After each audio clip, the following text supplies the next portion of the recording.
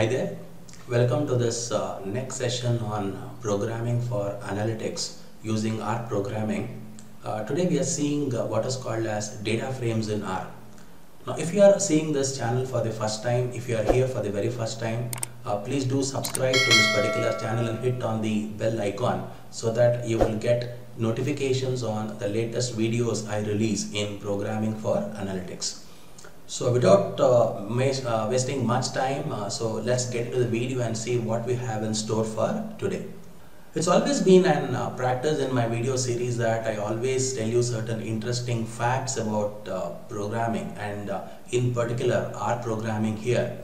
So today's interesting fact is what and all various profiles or career you can actually expect when you are through with R programming.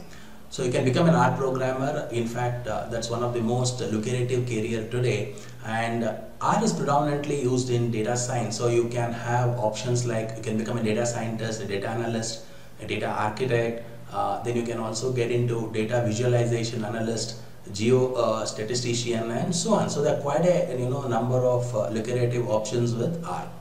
So now let's get into the actual video of today's session. What exactly we are going to learn today is you're going to understand what is the actual meaning of data frames in R. So let's unlock data frames in R today. Okay, now I'm just showing you one particular picture here which talks about matrix and data frame. So in the previous session we learned what matrices are in R. If you have not seen that particular session, you just go through that particular session. I'll put the link in the description box and also put the card above. So you can click on the particular card and you can just get into the matrix session. The basic difference between a matrix and a data frame is a matrix is of a homogeneous in nature. So all elements are of homogeneous nature, whereas when you talk of a data frame, the elements are heterogeneous in nature. So data frame is organized in the form of a table, as you can see from this diagram here. It is organized in vertical columns and horizontal rows, and each column will basically have different data types. So now let's see in R how to actually create this data frames and how to basically manipulate the data frames. So let's get into the R Studio now. I am in R Studio. Now let's create a simple data frame in R. In order to create a data frame in R, you have to make use of the function data.frame. So let's see how to create that. So I'll create a data frame object called as df1. So I'll say data.frame. So then I have to specify the column names of that particular data frame. Let's say that I'm going to specify 3 columns to that particular data frame. The first column name is employee number. Now I'm going to supply the values of the employee number. So I will use the combine operator, and I'm going to use the sequence, say 1:3. So the employee numbers are ranging from employee number 1 to employee number 3. Great. Now then I'm going to specify the second column. Let me call it as emp name. That is my second column of the data frame. So here also I am going to use the combine function, and I am basically going to specify 3 names. So let me call these 3 names as Anil is my first name, then Chandra is my second name, and Vasan is my third name. So now I have created 3 columns. Sorry, I've created 2 columns. One is the employee number and the employee name. Now I'm going to create another column, say for example emp salary. Then I'm going to give values to this employee salary. So I'm going to use the combine function once again. So let me give the salaries as 10,000, 15,000 and 20,000. So now I have created 3 columns. One is employee number, employee name and employee salary, and I have given values to this particular employee number, employee name and employee salary. So perfect, my data frame is now actually have been created using a syntax. Now let me check whether this data frame is working properly or not. So what I am going to do is I am going to execute this line of code. So when I execute this line of code, you can see that there are no errors coming up. So that's a good sign. So my data frame is actually created. Now I am going to print this particular data frame. So I'll say print df1. So df1 is the name of the data frame object. So when I print this, now you can observe the output. You are getting employee number, employee name and employee salary, and you can see that the records are populated. So you have got 3 records, that is 1 Anil and 10,000 is the first record, 2 Chandra and 15,000 is the third record, 3 Vasan and 20,000 is the third record. So you have got 3 records basically, employee number 1 to employee number 3. Now this is actually looking as a tabular format, unlike matrices where you have only homogeneous elements, where elements also were in tabular format, but the only difference is the data frame will actually take elements of a heterogeneous nature. Now I want to find out this particular data frame belongs to which class. So we know that in R everything is an object, and from the object oriented paradigm we know that every object belongs to a parent class. Now I want to check out this particular data frame 1 which you have created belongs to which class. So how do I do that? You can make use of the class function. So I can say print class of data frame 1. So when I run this, you can see the output I am getting as data.frame. So we can understand from this that df1 is a data frame object. So now we are very clear how to create a data frame and how to identify that which class it belongs to. Now suppose I want to actually make some changes in how I am going to print this particular data frame. So now you observe the output of this data frame here. You can see that you are getting employee number as 1, 2, 3. And even before that you are getting 1, 2 and 3 here. Now these are the index numbers, or these are the row numbers which are given by data frame as default. Now it is pretty confusing here. I don't want these numbers to be displayed by R, because here 1, 2, 3 is getting confused with 1, 2 and 3 here of the employee number. So I want to somehow bypass this being printing of 1, 2, 3. I want to bypass this. So how do I do that? In order to do that, I have to use one parameter called row.names is equal to false. So let's see how to do that. So I'll say print df1, and I'm going to use this parameter row.names is equal to false. Row.names equals to false. So here I have to give a comma. So when I give a comma here and when I execute this particular statement, now you have to ensure that false should be all in capital letters, otherwise it will give me an error. So when I execute this particular statement now, so you can see that 1, 2 and 3, the automatic row numbers have been surpassed. So you can control whether you want to actually display the automatic row numbers or you want to surpass that particular automatic row numbers by using row.names is equal to false. So now, having understood that, it is very important for us to understand the structure of the data frame what you have created. See, every object would basically have a structure. Now this data frame also would have a structure, and in order to make use of this particular structure, or you want to get this particular structure, you have to make use of a method called str. So str is a method which will give me the structure of this particular data frame. So how do I print the structure of the data frame? I'll say print str of data frame 1. df1 is the name of the data frame. So when I run this, now you can see what is the structure of the data frame. So you can see that this data.frame, which is the data frame object, basically consists of 3 variables. Okay, and it consists of 3 objects. So what are those objects here? In this case, observations. OBS stands for observations here rather than object. So there are 3 observations. That is, one observation is nothing but one record. So record number 1, record number 2 and record number 3. So and each observation has got 3 variables. So what are those variables? Employee number, employee name and employee salary. And you can also see that it is giving me the data type of that particular column. So EMP number is of the type integer, employee name is of the type character, and the employee salary is of the type numeric. So what can you understand from here is you are getting the structure of the entire data frame. When I mean the structure, it will specify the type of the column, it will also specify how many observations are there and what is the data type of each and every column. Quite an interesting function, and it is widely used in our projects.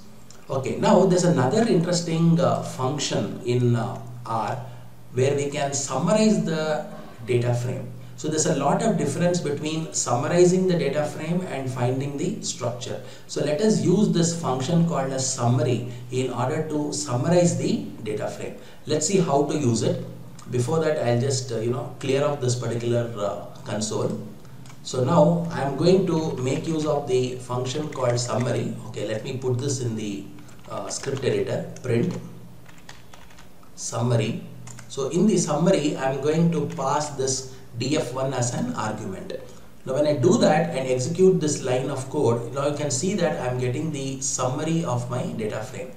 Now in each and every column here, you can observe that there are certain things which have been given from the statistics perspective. Of course, you're going to learn more about this when we talk about descriptive statistics. So I can see that you have minimum, first quartile, median, mean, third quartile, and max. So it's pretty simple to understand. So you can see minimum it says as 1.0 for employee number, employee name length it is showing as 3, employee salary minimum value it is showing as 10,000. So that means it is giving me certain statistical inferences here. What is the minimum value of employee number and what is the maximum value of employee number? So to make it more clear, let me run that particular data frame also. So I'll make use of this print data frame 1. Okay, now my data frame 1 is printed. Now observe the employee number, which is the minimum employee number 1 here, 1. So that is why it's saying minimum as 1.0. And what is the maximum employee number? It is 3. So you have minimum value and the maximum value here. And when you come to the employee salary, you can see minimum employee salary is 10,000 and the maximum employee salary is 20,000. And you also have the mean employee salary. Mean is nothing but the average. So average employee salary is around 15,000. See, these are called as measurements of central tendencies. So you learn about this when we actually talk about statistics.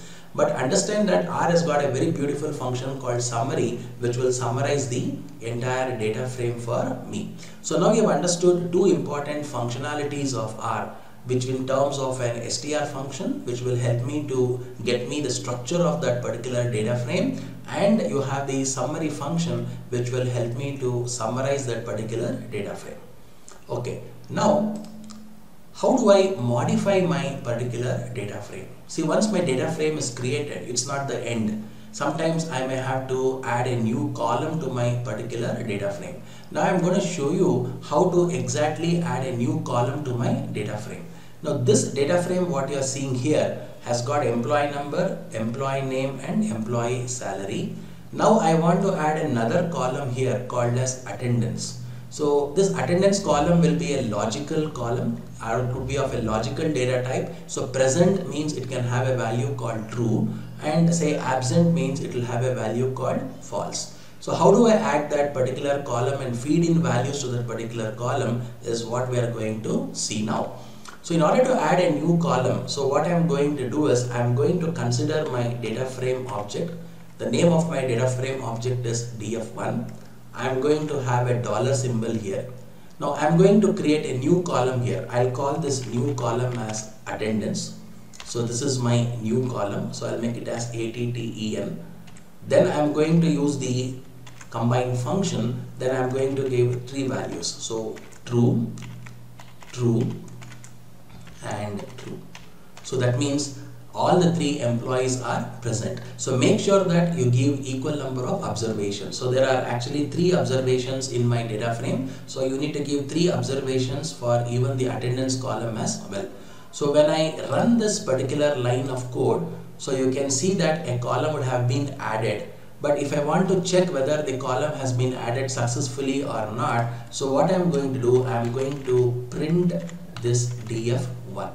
So when I print this df1, now you can see that a column has been added at the end. So like this you can append the column. See, when I mean append, it is actually adding the columns to the end. So you can add any number of columns to your data frame. So that is how you basically modify the data frame by adding new columns.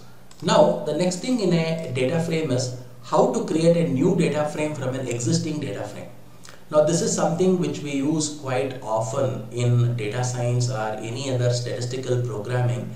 I have my data frame, and that data frame would have certain amount of observations. But what I want to do is I want to create a new data frame from the old data frame. That means I have to subset the old data frame with the new data frame. Now how do I do that? That is what I'm going to show you now. So let us create a new data frame now. So I'll create a new data frame called df2. So I'll create a new data frame called df2. Now this df2, I'm going to create this data frame by extracting two columns of my old data frame. So my old data frame name was data frame 1. So I will use this function called data frame because I'm creating a new data frame. Now from this data frame 1, I am extracting a column called employee number, and from data frame 1 I am extracting a column called employee salary. So now I am taking employee number and employee salary, two columns I am taking, and I am creating another data frame called df2.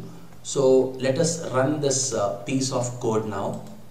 Okay, great, it's created successfully. Now when I print this df2,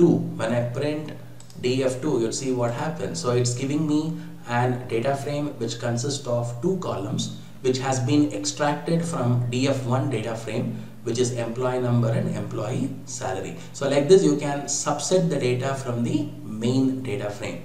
But you have again these 1, 2, 3 which are actually created by R by default.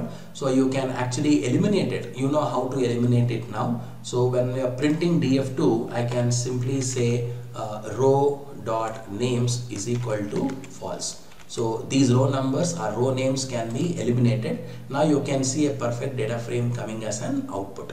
So this is how you basically subset a data frame or create a new data frame from an existing data frame.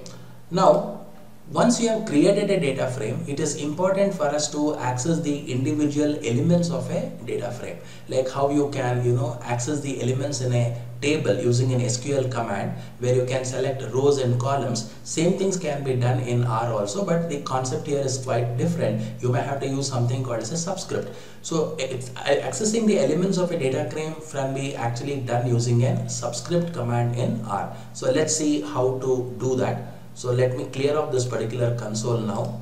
So in order to use the subscript, you have to use the square brackets. So let me show you some examples. So let me take this data frame 1 and I'm going to give 1, 1. That means extract the 1, 1 means first row, first column, the element which is there in the first row and the first column. So when I run that, it is giving me an output called 1. So why it is giving me an output called 1? Because when you see this particular data frame, you can see that the first element is actually the intersection of first row and first column. So employee number is the first column. So in the first row you have an element called 1. So you are getting 1. Suppose if I want multiple elements to come out. So I want to display multiple records of multiple columns. So how do I do that? So I can also do this using an different technique here. So what I can do here is I can say df1. So in the subscript, what I can do, I can say 1, 3. That means display rows from 1 to 3. But I want only two columns to be displayed. Which are those two columns? I want employee number and employee name. So I want employee number and employee name to be displayed. But I want all the rows to be displayed. So there are 3 rows here. So I am giving 1, 3. So I am telling 1, 2 here. So when you run this particular line of code now, you see what happens. It displays me 3 observations because you have set 1, 3. So that's a range, and you are only extracting 2 columns, that is the first column and the second column. So like this you can actually control how you want to access the observations of your data frame. Okay, now we shall see how to basically add number of observations to my data frame. So for example, I have a data frame with certain amount of observations. So I have 3 observations now in the initial data frame. Now I want to add 3 more observations. So let us see how to do it. So for example, let's say that I am printing this data frame 1. See, when I print data frame 1, you have employee number 1, 2 and 3. Now I want to add 4, 5 and 6 employee numbers, and I have to give their relevant values for employee name, employee salary and attendance. So how do I do that? In order to do that, I have to make use of a function called as rbind. So what is this rbind function? The rbind function will append the records to the old data frame. So the new records has to be accumulated in a new data frame. I'll tell you how to do that. See, I have a line of code here which I have actually kept in the buffer. See, I am creating a data frame called df2. Now df2 is my data frame. In this particular data frame, and I am giving the employee number from 4 to 6. Employee names are Kiran, Kumar and John, and employee salaries are 12,000, 17,000 and 22,000. And attendance I am giving it as true, true and true. That means all these employees are present in that particular organization now. Now I am going to run this. So now when you run this, you can see that an data frame called df2 is created. So let us print this data frame 2. So print df2. So when I print this df2 now, you can see that 4, 5 and 6, these 3 employee numbers have been created. Now you have 1, 2, 3. So these are the values of my old data frame. So this is df1 and this is df2. Now I'll create one more data frame called df3. Now what I will do is I will use this function called rbind, and I will pass these values df1 comma df2. So both the data frames I will pass and I will run it. Now it has bounded successfully. Now I will print the value of df3, the values of df3. So that is my data frame 3. Now you can see that the data frame has been appended. That is, data frame 2 is appended with data frame 1, and it has stored it in a separate data frame called as df3. Now the df3 data frame will now have 1, 2, 3, 4, 5 and 6. So there are totally say 6 employee numbers in this particular data frame. So if you don't want the row numbers to be displayed, so you can always say row dot names is equal to false. So when you say row dot names is equal to false, you don't get those row names there. So in this particular session, you understood how to create a data frame. You understood what is the basic difference between a matrix and a data frame, how to add a column to an existing data frame, and how to create a new data frame from an old data frame, how to subset the data frame, and you also saw how to access the individual elements of a data frame, and you also saw how to append the new records to a data frame. So these are some of the most important things which you have learned in R in terms of R data frames. These are called as unlocking the data frames. So thank you so much for watching this particular session. If you like this session, please hit the like button, and if you want the notes on this particular session, please do mention your email ID in the comment box.